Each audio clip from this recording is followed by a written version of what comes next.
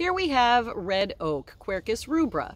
This is the most shade-tolerant oak in Wisconsin, and it occupies a wide variety of mesic to dry mesic sites, sometimes mixed with white oak, but it is more shade-tolerant than white oak. You can tell this is a red oak because of the sharp tips on the lobes. The white oak group's oak lobes are rounded, whereas this one is pointed. The leaves are alternate, simple, and spirally arranged on the stem.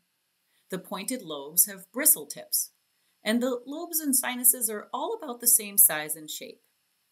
The U-shaped sinuses don't really extend more than halfway to the midvein. The underside of the leaf is glabrous, except for a few tufts of hairs in the axils of the veins. Having buds clustered at the tips of the twigs is a characteristic of all oaks. In red oak, these buds will become pointy as they develop into fall.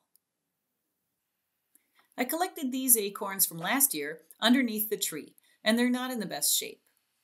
Red oak has the biggest acorns of all Wisconsin oaks. The cap is saucer-shaped, a bit like a French beret, and it covers only a quarter to a third of the nut. Red oak acorns are very important food for wildlife, despite being more bitter than the acorns of white oak. The scales on the cap of the acorn of red oak and other members of the red oak group are thin and scaly, not thick and corky as they are on the white oaks. The acorns take 2 years to mature. This second-year acorn will turn oval and plump by the time it's dispersed in the fall. The bark of red oak is dark gray and becomes deeply furrowed in older trees.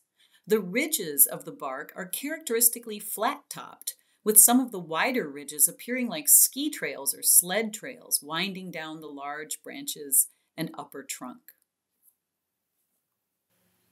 In this older tree, the bark is almost a dark purplish gray, with the lighter gray, almost shiny, flat-topped ridges contrasting with the darker gray of the valleys. Northern red oak is the most valuable timber species in the red oak group. It has been used in construction, flooring, and furniture. It's called red oak due to the crimson fall color and the reddish tint to the wood.